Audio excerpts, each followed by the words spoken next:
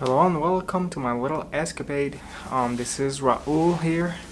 I'm still at the hospital. Thought that we were going to be out by today, but unfortunately not yet. But that's not a big deal. Today I'm gonna be talking about an amazing camera that I just discovered. It was released in joint with the Canon 60 Mark II, but it's a smaller version. It's called the Canon SL2. As you know, the Canon SL series is part of the Rebel series. Previously to the current model, which is the SL2, we had the SL1, which was not a great performing camera. It was much more marketed toward beginners or people who are basically just jump-started YouTube channels or basic vlogging. But now that I'm taking a second look at the SL series and saw how it evolved that quickly, it's got some pretty nifty features. Let me get my iPad over here so I can open the Canon page. So this little camera, it's smaller than the T7i series. It's lighter. It weighs around 16 ounces or 1 pound. So it just weighs 1 pound. That means that it's great for vlogging. So if you're gonna put this in a gorilla pod, it's gonna be lightweight and you're gonna be able to film yourself or film others or take pictures real comfortably since the camera is very small. So basically you got this pocket rocket, which is very small and can perform really good. This camera over here, don't underestimate it. It has 24.2 megapixels. It's got the Digic 7 processor. It has dual autofocus. It's got dual pixel autofocus.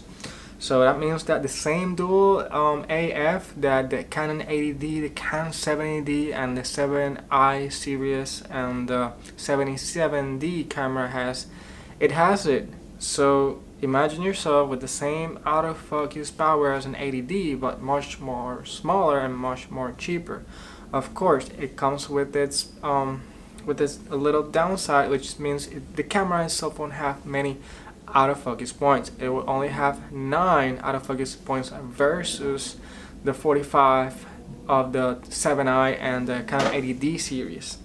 But that's not a big deal. You know, if you're just shooting casual photography or travel photography, 9 autofocus points is basically all you're gonna need. If you're not gonna be filming too much action or taking a lot of wildlife photography or sports video, if you're not gonna do any of those, you're not really gonna need that much autofocus points. So basically this camera, it's kind of small. Let me see if I can bring some specs, maybe show you some pictures. This is the camera itself over here with the accessories. It comes with a lens. If you buy it with the with the accessories, it will come with a lens, a battery, a strap, and that's it. And yeah, basically a viewfinder. Let me see if I can gather more pictures of the camera. Here is the camera itself. As you can see, it looks like a mini T7i or T6i, and it's very lightweight and comfortable to your hands. Now what I like about this camera is that usually smaller cameras are not that comfortable to hold. For instance, I have a small Canon EOS M6 which is a mirrorless, and it's not that it is comfortable to hold, but to take if you're gonna be all day shooting pictures, it's gonna feel a little bit uncomfortable. Now this gives you that extra comfort since it's still a DSLR.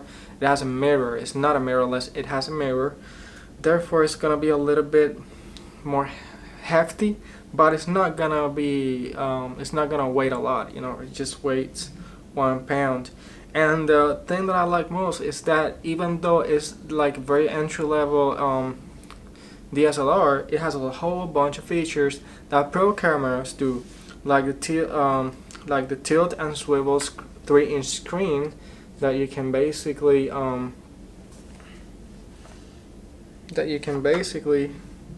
oops, press something over here, that you can basically flip out, and you can monitor yourself, or you can tilt and swivel it however you want, in order to take pictures at different angles.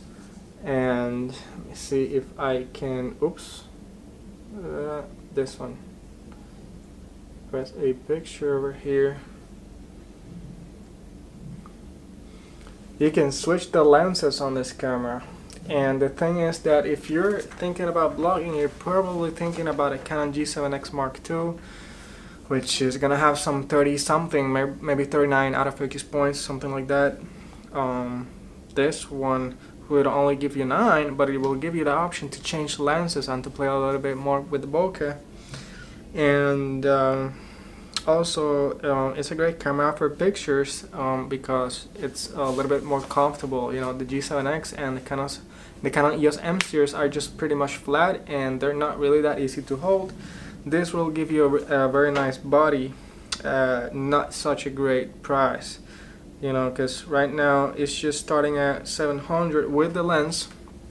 Without the lens, body only, is just $549.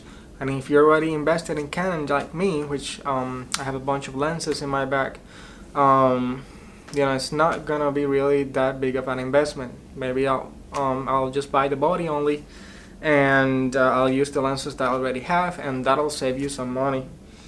And what I like about this camera a lot is that it's, you know, it's small, it's powerful. You know, even though it's small, it has the power of a DSLR. It has a professional, a full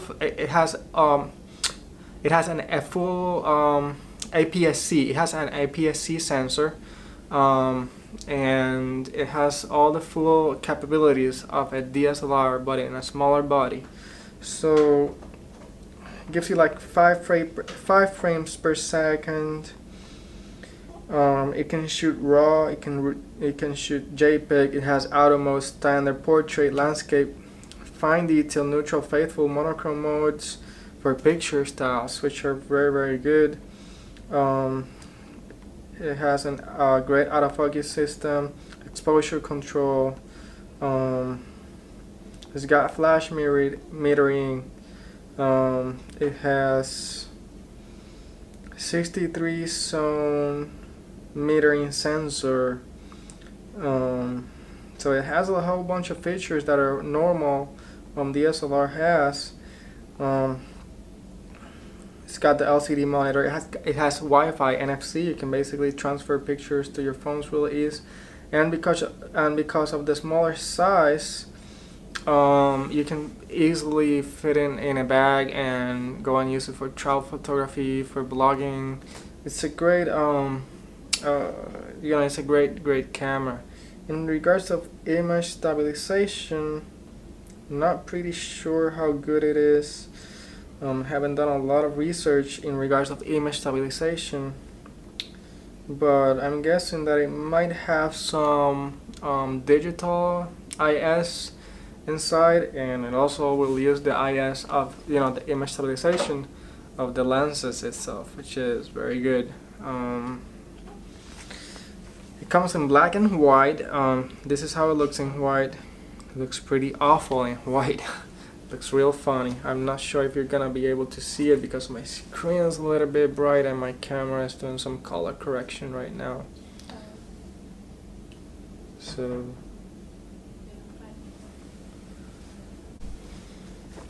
okay, so basically this camera, you know, even though it's small, it might seem like it's not good, but it has a lot of features that you can use. It's got HDMI out. It has a microphone input, so basically if you're gonna vlog or take great videos, you can use that microphone input that a normal G7X won't have. It's got it uses the EFS lenses, so it's compatible with over 70 lenses from the Canon line. So even though it's a cheap camera, you can put great glass on it and it will take great pictures. And on top of that, it has an ISO sensitivity up to 25,600 for photos and 12,800 for video. It's got time-lapse movie mode. It also has Bluetooth and can take great pictures. Here are some sample images from the Canon website. Let me see if I can show them to you real quick.